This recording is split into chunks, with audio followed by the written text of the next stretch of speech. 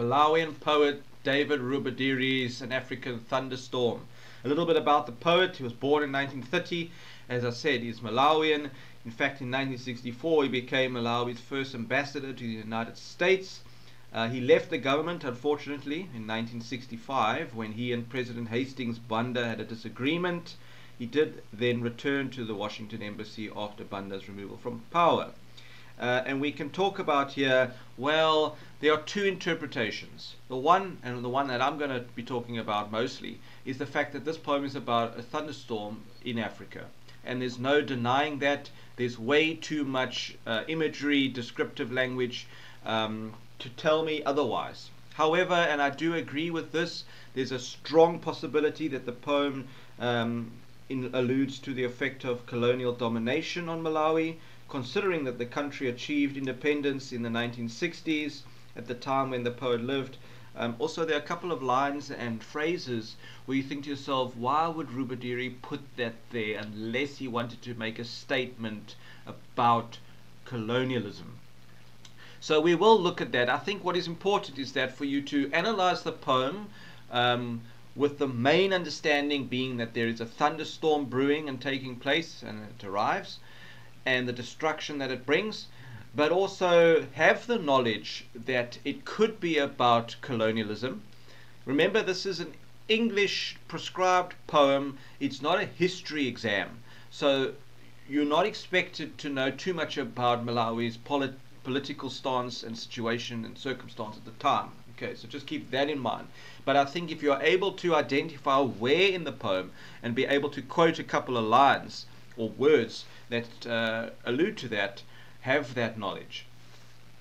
Alright, let's have a look. First of all, I've put at the top here, it's very descriptive, the language. There's a couple of figures of speech. The poet is pretty good at creating an image in your mind of this build-up and the arrival of a thunderstorm.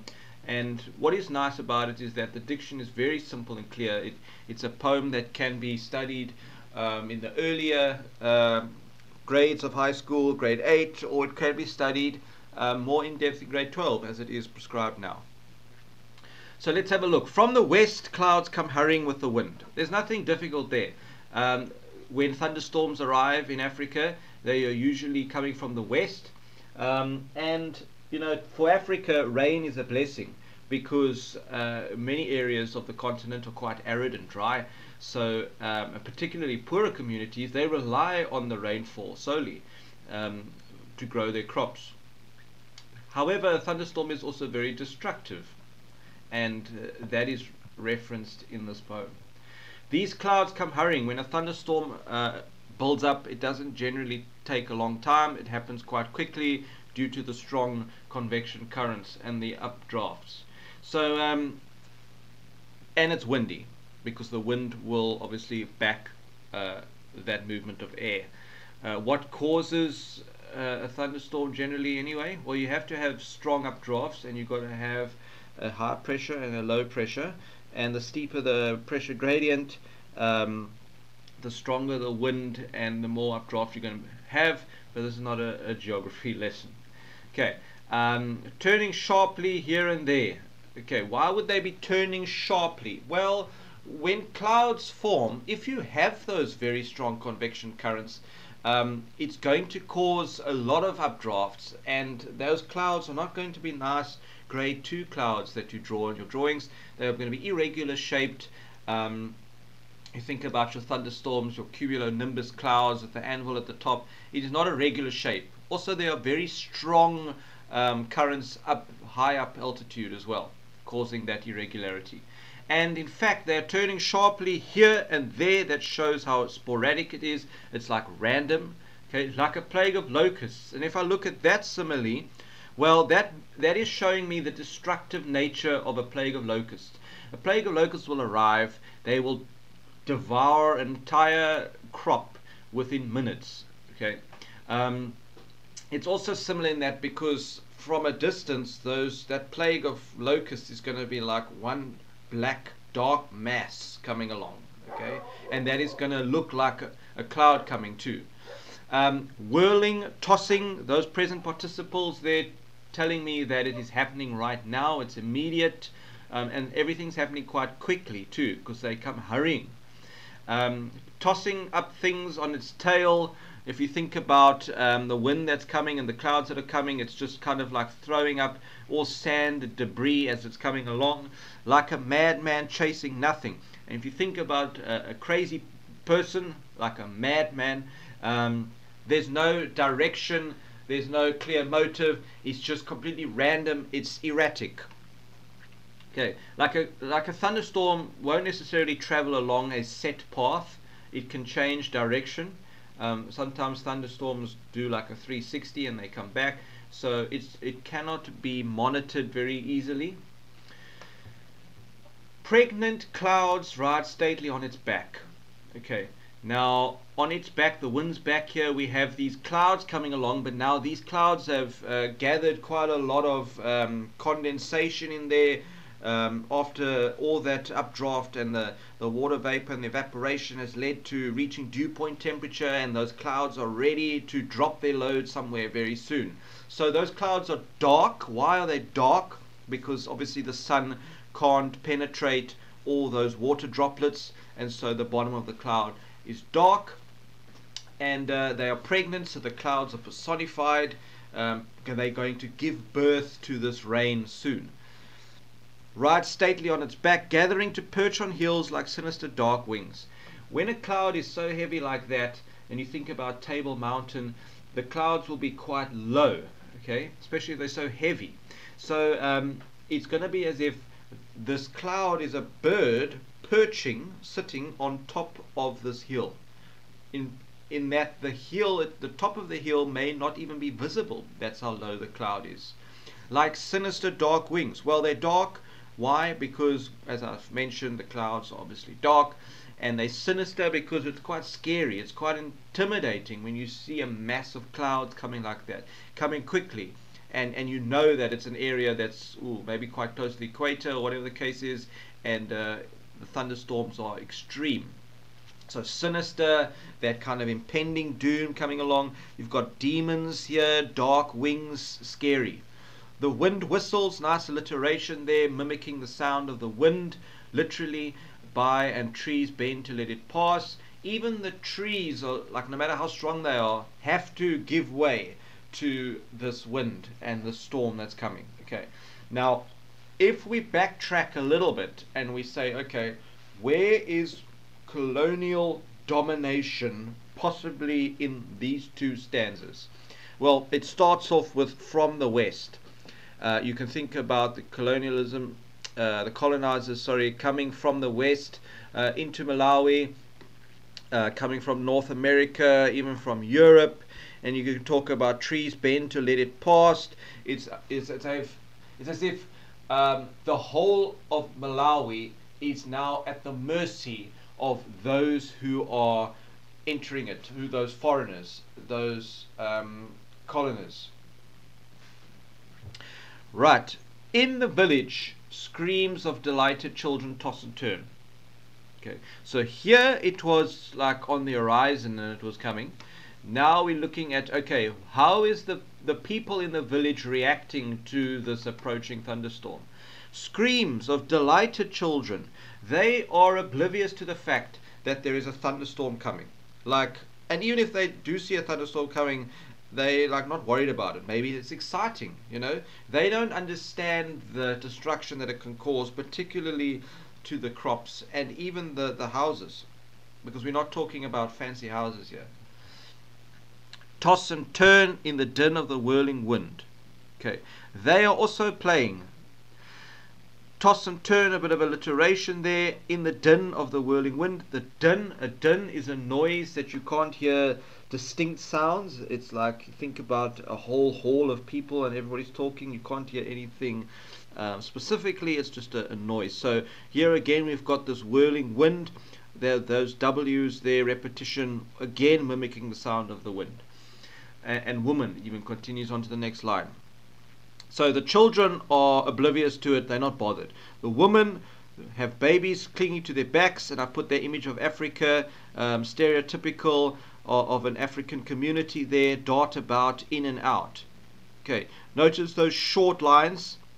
to show that it's very quick, that it's irregular, that they are rushing now to try and get their children and prepare everything inside because of the storm that's coming. And I've put there rhyme and short lines creates the image of the wind's haphazard movement, but also the mothers themselves rushing around quickly, madly, again, madly. Notice as well, but if we look at the lines in general of this poem, they are very irregular. Some are quite long, some are quite short. You know, why would I put woman on its own?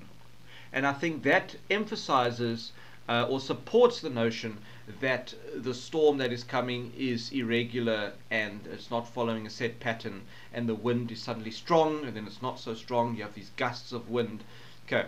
And the clouds aren't taking a nice shape, they're not taking a nice direction. It's all very confusing. It is a tumultuous force coming. It is impending doom. Okay. The wind whistles again whilst trees bend to let it pass. Again, bending to let it pass. And if we do go back to colonization, we can talk about how, again, everybody at the mercy of those invading the country. Clothes wave like tattered flags. And there you were like, okay, hang on a second. I understand what he's saying. If you think about a flag and it's tattered, it's like all torn and rough on the edges and stuff. And their clothes aren't going to be nice, smart clothes. So their clothes would probably be a bit ripped in that. And they are blowing around like flags because of the strong wind. Also the effect that similarly has of creating disorder and a lack of control because the people can't do anything to stop the storm coming. But, you know, why include flags? That's also like flashing lights for some form of political colonial rule coming in there. Okay. Also, remember, Rubadiri fell out with his president a year after his appointment as ambassador. So, is he talking about the repressive rule of African leaders? Is he referring just to colonial rule and the destruction that resulted in African society because of it? You know, flying off to expose dangling breasts as jagged, blinding flashes. Okay, if you look here, it looks like this line wants to go here, to expose dangling breasts as jagged, blinding flashes. Whereas that is actually one kind of thought, and this is the next thought. Okay, so the enjambment sometimes can be a little bit ambiguous, but what is happening is that the clothes are literally flying off because the wind is so strong, and it is literally exposing dangling breasts. Possible interpretation of rape of the African woman by those from the West to expose those dangling breasts. Also, those exposure to be naked means to be vulnerable, to strip somebody of their dignity. So you could argue that maybe. Jagged, blinding flashes, or the lightning obviously being jagged, blinding flashes. Simply the bright lightning, because now the storm has arrived. Rumble, tremble, and crack. As I said, the thunderstorm is now here, and it is quite a violent thunderstorm, so you're going to have loud cracks of thunder. Those words all being onomatopoeia. Amidst the smell of fired smoke. Well, fired smoke. Again, is that not firing of rifles, cannons, that kind of, you know, imagery going on there? Possibly. And the pelting march of the storm, also the word march, like soldiers and army marching in. So that's another word that you can quote if asked about the diction and how it shows colonial domination. All right. But the pelting, a pelting means it's relentless, it's coming, it cannot be stopped, it's intimidating, bombarding. The storm is coming, and it cannot stop it. You cannot stop it, and when it arrives, it's there. There's nothing you can do about it except try and survive it until it passes. A couple of notes there. Present participles create an immediate and ongoing effect, and the anticipation of the storm's arrival is both exciting and frightening. It is exciting because for the children, number one, who are oblivious to it. And it's like, I remember as a kid myself, when it was a thunderstorm, even though I used to get quite scared sometimes, seeing it coming, and seeing the people rushing around to try and, like, ooh, prepare, put the, you know, animals inside and all that. It was kind of exciting, but at the same time, the adults, and well, we know that a thunderstorm is going to possibly destroy crops. If it's really heavy rain, it's going to wash away plants and destroy homes, etc., etc. If we want to talk about colonialism, we can say it is incredibly frightening of what is happening, because the people are completely at the mercy of those coming from the West.